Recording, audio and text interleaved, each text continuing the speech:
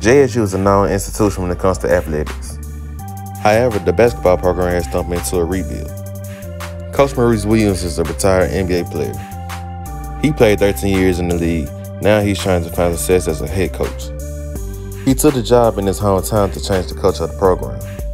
Well, just setting the culture, hey, that's the most important thing. Just get guys that obviously buy into your system, and not only buy in, but fit into your system. Together they are.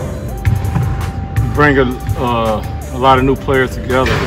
Sometimes you worry about the cohesiveness and how together they are.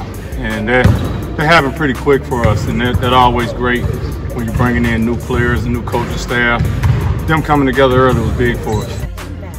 You know, having a mindset coming in practice, making it extremely tough, creating some adversity in practice so they can work on practicing with adversity, so when the game adversity hit, we'll be able to respond to it. Gabe Watson's a prolific scorer. He played for the previous coach for last year. It is a big difference in how he plays now compared to last season. I feel like Mo is more, he understands the player because he's played on this level before. So I feel like he understands the player. He understands what we need. He understands about, you know, skill training, stuff like that. I feel like Coach Brent did too as well, but he was more of an old school type of system. His was more honed in on the fundamentals and stuff like that. Mo he's still honed in on the fundamentals, but he's going to let you play. So I think this was different. As far as last year, I feel like we were kind of divided. This year, we like to spend a lot of time together off the court, as far as this, even if it's going out to eat, going to the movies, just chilling in the room, going to kickback, something like that.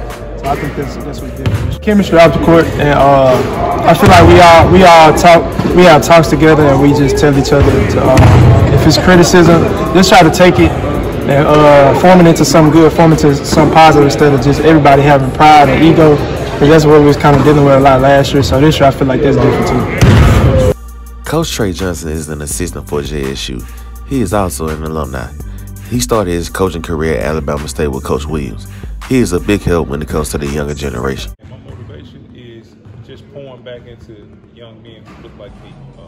I think my whole journey and experience in life was for a reason, and part of that reason outside of my own kids is to reach back and help the younger generation behind me to be better than I was, to learn more than me, to grow at a faster rate than me, and to just be able to really just give back to my community. Me being from here and having went to school here, I just think it's very important that I reach back and pour into young men what I got out of this game and what I bring out of life. You earn it. Obviously each coach walks into a season with an idea of what his rotation is going to look like, but guys are allowed the opportunity to change their coach's mind. Coaching is about trust. So the guys that's playing the most minutes are the guys he trusts the most, not just the most talented guys. So you earn it through earning the trust, through coming in practice and putting in the work and learning what we're doing, how you carry yourself on and off the floor. But I think playing time is something that is earned, it's not given, and then that can be changed at any time. For this upcoming season, first and foremost, to win a SWAC championship. Knowing that that's more of a team goal than an individual goal, but that's something I really want for myself, But I want to be one of them guys that come back to Jackson State and be like, hey, I'm the guy that got one of them hanging up there in the rafters. He did. Things that we're doing as a team to prepare for the season, as you can see, practicing like animals, and just going hard, sharpening the iron every single day. Having great coaching staff like Coach Mo, Coach Trey, Coach Allen, training each and individually people's skill. Each and everybody's skill individually, getting everybody sharp for the season, having everybody on point, later on down the line in January for the SWAC tournament. Most definitely.